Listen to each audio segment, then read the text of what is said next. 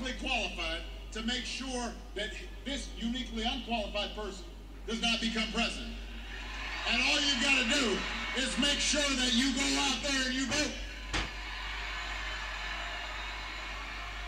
And the other good news is you don't just have to vote against this guy, because you have a candidate who's actually worthy of your vote. Somebody who's smart, somebody who is steady, somebody who is tested, perhaps the most qualified person ever to run for this office, our next president, Hillary Clinton.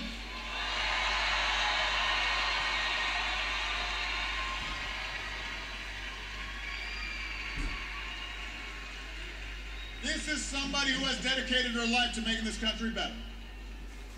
Think about how she got her start. While Donald Trump and his developer dad were being sued by the Justice Department for denying housing to African-American families, Hillary was going undercover from school to school to make sure minority kids were getting an equal shot at a good education. She has not stopped fighting for justice, fighting for equality ever since. Her heart's always been in the right place. Works hard every single day. I know she worked hard when she was running against me. I was worn out.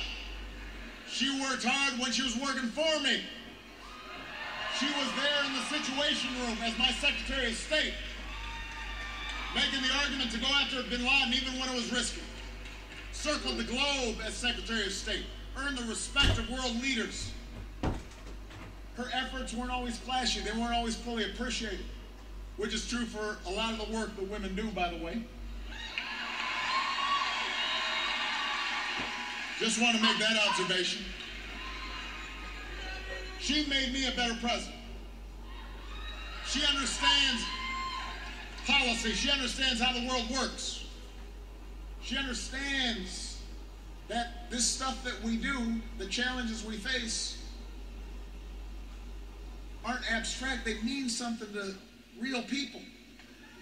She knows that she's got to work hard because you are out there working hard. And by the way, she doesn't whine or complain or blame others or suggest everything's rigged when things aren't going her way. She just works harder. She just comes back better, because she knows no matter how hard things may be for her, there are a lot of people who are having an even tougher time trying to pay the bills, or trying to find a job, or trying to finance a college education. So she doesn't have time to whine. She just gets up and does the work. And she knows the decisions you make as president.